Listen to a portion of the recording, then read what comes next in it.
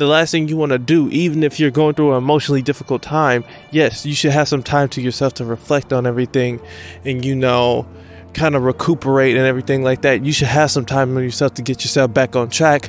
But at the same time, it's like that doesn't really excuse your behavior as to ignoring people or just pretty much pushing people away. Like, isolation while depressed is like not good. And I was isolated when I was depressed a lot of times. I didn't have that friendships. I didn't have the bonds like that. I didn't have people that care about me the same way I care about them. I didn't have that. I didn't have any type of emotional closure. Did I want it? Yeah. If I had it, I would be so glad to say that I have emotional closure with someone. I would be so glad to say that if I had it. Now, there's periods of time where I do find somebody I have emotional closure with, but then there's always just a thing. But the last few people I know, there was idolization. And then there was like a rejection of God. I believed in God. They didn't. And that's enough to break apart anything. For me, it is. That's enough. Now, I can still help them. Yes, I can still give them advice. Yes. But at the same time, that's a huge factor in my life. God is a huge factor. For me to give them advice how to navigate without any hope, because God is the way, the truth, and the light. I can't give them advice on how to navigate their life without Him, without praying, without hope, without faith, without anything like that, because those are requirements to literally life. Those are the requirements to finding your purpose, to finding your true you. And there's things that you have to sacrifice. And some people are not willing to make those sacrifices. Everybody I meet so far are not willing to make the necessary sacrifices that they need to become or find their purpose. And I understand how hard it is, because I've been through that same exact thing. I felt the same exact way. But there comes a time where I didn't care anymore, that I would give up anything just to find my purpose, just to get closer to God, that I would give up anything, including my life. Because I didn't see any point in it anymore. For living for me, I didn't see a point. I didn't see a point in that. I did everything I could. I went to self-love communities. I tried to connect with different people. I tried to form all types of relationships with all kinds of different type of people, just to pretty much run away from the fact that I felt hopeless. I tried to create hope if I could for myself. I tried to create it and I failed. I couldn't create peace for myself. That's the only reason I found peace in God, because it gave me a goal. It gave me a guide. It gave me a purpose. It gave me a reason to keep going for the right in the world, not for the wrong, but for the right, to help people. And I've always wanted to help people, but I don't believe I was helping them to the extent I could once I knew about God's morals and stuff. Now I realize there is a more proper way of living. There is a more righteous way of living. There's a more loving way of living. There's a more appropriate way of living. So it's like every time I talk to somebody new nowadays, I try to get them in the right direction. And the thing that tears me and them apart is when I tell them to sacrifice something. Because it's usually the thing I'm asking them to give up is usually the thing they revolve their whole life around. Whether that's some type of idol, like celebrity or whatever, or whoever it is, somebody they look up to, or something material-wise. Like this person believed crystals can change their mood in their day, and without the crystals, they don't think they can survive. And they revolve their whole life around the crystal. The crystal was their source of happiness. Every time I tell them to give up whatever they revolve their world around, if it wasn't God, if I told them to give that thing up as an idol or as a source of life, they would get upset with me. And as soon as that happened, they'll just leave. They wouldn't want to talk to me, wouldn't want to be associated with me, wouldn't want to be anything. And they will only be associated with me if I didn't tell them to sacrifice anything, if I didn't tell them to give up anything, if I didn't tell them the truth, they will accept me. They already know within themselves that they're not happy with what they are. They're not happy with who they're involved with. They're not happy with their their fake friends, the people that they're pleasing. They're not happy with these people. Some of them will rather be with them and feel accepted than be alone and feel unaccepted. You know, and who wouldn't when you think about it? Who wants to be alone? But at the same time, being alone in your truth, being in tune with your truth, being in tune, knowing your purpose, knowing what you're living for is way better than not knowing what you're living for. Knowing your goals, knowing yourself, all of this stuff is way better than feeling lost within and lost outside. Because if you're lost within yourself, you would just feel hollow. You'll just feel empty. You'll feel like you're just nothing, that you're just here to be here with no way. I don't understand. There's so many people that will come into my life and tell me, hey, I think just like you. I agree with everything that you say. You know, you're a great person. Most of the people that told me I was a good person to be around, this and that and the other, most of the people that told me that are not here today. Most of the people that told me they'll never leave is not here today. Most of the people who told me they love me, that they would want to be with me, are not with me today. Because words to them don't mean the same as words to me. You know why? Because the words they choose those words when they feel that way. They fall into those words. See, I use my words on intention. I think before I speak. I'll always just say exactly what I feel. I say what I know. I say what I know is true within myself. A lot of people fall in love. They don't love you intentionally. It's almost like they accidentally love you. It's almost like, oh, he had this charm and everything, and I just fell in love. You just connected and it just happened. You know, if love just happens, it's not love, because people have to choose to love. You have to choose to love with an intention. You have to look at that person and say, I love you because I choose to.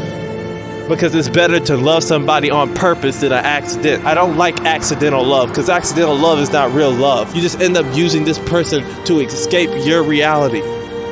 You end up using someone to fulfill some fantasy in your head. You don't even realize you're using this person when you actually are. You don't even realize that this person that you're talking to, you are actually using them. You are using them to live out an imagination. Not that you genuinely love them. They just make you feel like you're living out a dream. But when I love somebody, I want to look at them and still be in reality and not in a fantasy. I want to be able to love them in this world, in this imperfect world, and be able to be with them and love them in this world. Love them through all the struggles. Love them even if they had nothing. Love them during their breakdowns and love them during their best times. And no matter what, stick beside them and let them know I'm going to be there. You know how rare it is for a person to actually be there when you struggle? You know how many people hit the ground all by themselves? A lot of people that have a partner can't even open up to their partner. A lot of people that are married feel alone. A lot of people that are with others feel alone while they're around them. They don't even feel the comfortability to even open up to them. There is still some deep and dark things that they wish they could express, but they can't, because the people they're around, they know, are going to be the same people to shut them down and not even hear them out. Some people need you to listen and be honest with them. You know? They say honesty is the best policy, but not for some people. Allowance is the best policy. Because you allow enough and then you enable enough, everybody will like you. Because some people want to live in a chaotic world. They don't even realize they want to live in a chaotic world, but they do. Because a world with rules and structure, people will say it's too strict. It's no fun. There's a reason that they have structure in schools. There's a reason where they have rules in school. Because it keeps order. And actually order teaches discipline.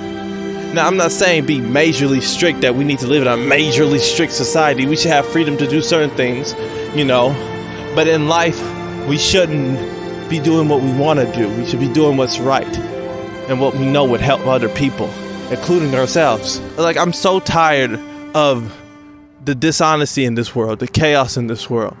I'm so tired of being honest with somebody and then they get mad and they leave and they never want to talk again. Or they just ignore me, or they just act strange towards me because they want me conform to a type of lifestyle. Some people just want to bring you into destruction, and if you don't want to go and destroy yourself, then they just don't want to be around you. A lot of people would lie to you just to make you feel like you had a friend, or had a relationship, or had anything that you wanted, just to use you, just to use your energy, just to keep you around. Sometimes you're just a tool for others to play with. Sometimes your emotions and everything are nothing but tools for people to play with and use against you and use for their own pleasures and benefits. Some people only thinking about them. Most people only thinking about themselves. And that's the way they're conditioned. Sometimes when your parents bring you up, they forget to tell you to share. They forget to tell you to look out for other people. They forget to tell you to not only think about yourself, because some people condition you into only believing in helping yourself and only thinking about yourself and loving yourself and doing things for yourself, to not worry about anybody else. We are social beings meant to care for one another, but that sometimes isn't taught under every household. Sometimes they say worry about your success, even at the expense of losing people that actually care about you. Some people say, hey, cut your loved one off just so you can make it. And some people would gladly take that opportunity to cut somebody off just so they can make it somewhere. If somebody was to get offered a lot of money and all they have to do is cut off their best friends or family members, some people would just gladly take that opportunity and cut those people off. That's why I feel like the most broken people happen to be the most people I get along with, because they are the most humble people. When I'm looking for humility, when I'm looking for people who are appreciative, when I'm looking for people who don't think of themselves as a god or somebody that has this huge ego, it's broken people. A lot of times when I talk to people, I always used to wonder, why do I feel like a magnet for people who are always struggling in life? And the reason that is, they already have humility. Most of these people are real. Most of these people are genuine. Some of the people so-called doing well in life that brag all the time, they don't have no humbleness in their heart. They don't have no genuineness in their heart.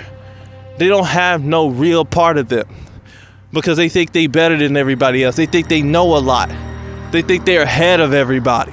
But it's sometimes the people at the bottom who should really be at the top, because some of those people at the bottom realize that we're all equal, realize that we all have potential, realize that we all have a life. Even if we're in a tough situation, they acknowledge you as a human being. They don't step on you because you might be poorer than them, or you might have more insecurities than them, or you might have more problems than them. They don't look at you any lower than that. They still look at you as a human, and they understand you and they respect you. And that's the type of person I like to be around. But there's rarely people like that. I get being nice.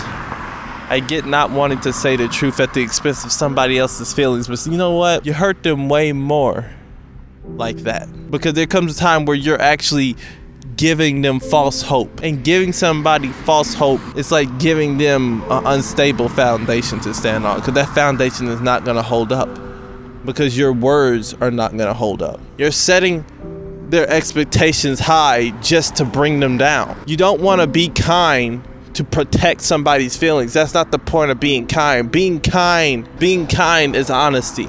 Being kind is telling them the truth. Some people don't have that decency to just be honest. They choose to ignore you, and they choose to play mind games, and they choose to have you figure out puzzles rather than just be upfront with you. And I get it. A lot of times people don't know what to exactly say, and they struggle about what to say or what to do. But it's like, if you truly care, you could put yourself aside for once and put anxiety aside for once and just tell the truth. You can sum it up into a few words if you want to, but just be honest. I'm not even gonna lie. Honesty has hurt me plenty of times. People being honest to me. I mean, there are more respectful ways to be honest, and sometimes it may hurt. It may hurt. Honesty has hurt me a lot, but it's also helped me a lot too. Because if they didn't be honest with me, they would have been leading me on into thinking something is fine when it clearly wasn't fine. When you're not honest with people, you're actually damaging them more. You're going to lead them into thinking that everything is going fine, and then when you finally be honest with them, they've got their expectations all high and they think everything is going fine, and out of nowhere you're like, hey, everything is not fine. And then you break them. And then you have them feeling anxious about the next person they meet or the next person they could trust.